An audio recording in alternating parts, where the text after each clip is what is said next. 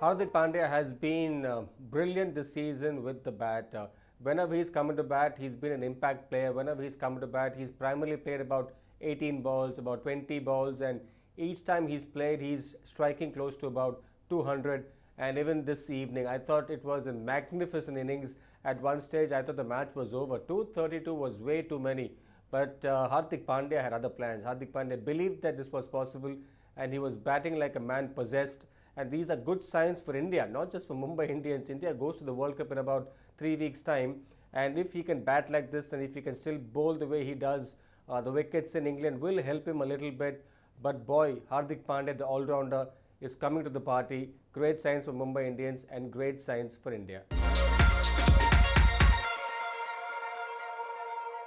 With Andrew Russell, it's not more so about the number 3 or number 4. I think what's more important is that you give him enough time. He's somebody who has done well for KKR, who's batted exceedingly well. And if you ask me, it's been more so a one-man show with the bat for KKR.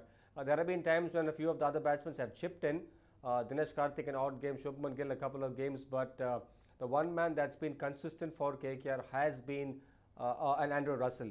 And to me, it's important that if someone is in good touch, if someone is batting well, it's very important that you send him early. This is a format which you have just about 120 balls, and it's important that your best player gets to bat most number of balls. That's why they say normally opening is the best place to be in T20 formats, but I'm sure that Andrew Russell isn't someone who can open the innings, but yes, give him about 8 to 10 overs. Keep that in mind, keep him flexible.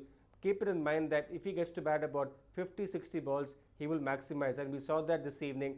40 ball 80 coming in at number 3. I just get a feeling that KKR might have found the formula going forward. I just thought Piyush Chawla bowled very poorly. If you go back and see the wagon wheel of Hardik Pandya, though he batted beautifully, primarily 90% of his runs were leg side, and Piyush Chawla was feeding him there. He was consistently bowling the wrong line, consistently not bowling outside the off stump. But having said that, very happy with Sandeep Warrior on debut, bowled beautifully.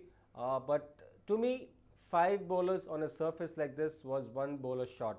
And I just get a feeling that going forward, you might need another bowler, maybe bring back a Kuldeep Yadav.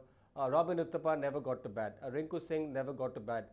Hardik Pandya, I beg your pardon, Dinesh Karthik just about got to bat about 5-6 overs. They probably are playing one batsman too many. I just get a feeling with the kind of batting they have and the kind of batsmen they're just about getting into form, they can maybe leave out a batsman and play an extra bowler.